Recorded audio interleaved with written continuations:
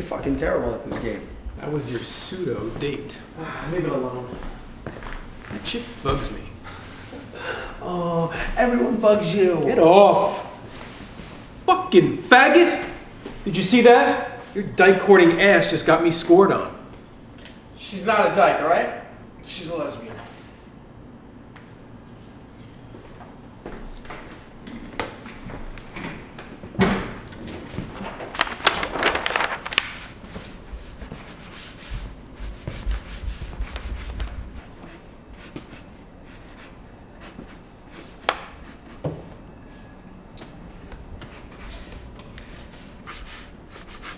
What the fuck is going on here?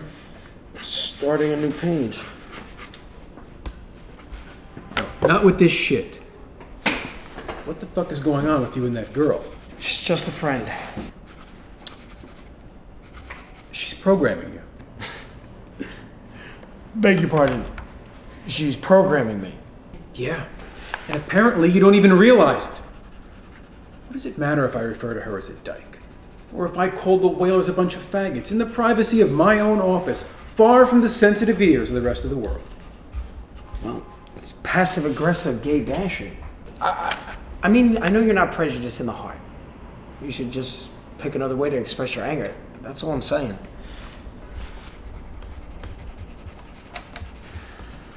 All right, look out. What are you doing? Just bear with me here for a second, okay? I want to put you through a little exercise. Now you see this? This is a four-way stop, okay? And right here in the center is a brand new, crisp $100 bill, okay?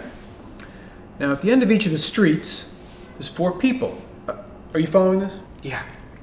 Now over here, we have a male affectionate, easy to get along with, non-political agenda, lesbian, okay? Down here, we have a man-hating, angry as fuck, agenda of rage, bitter dyke. Over here we have Santa Claus, and up here, the Easter Bunny.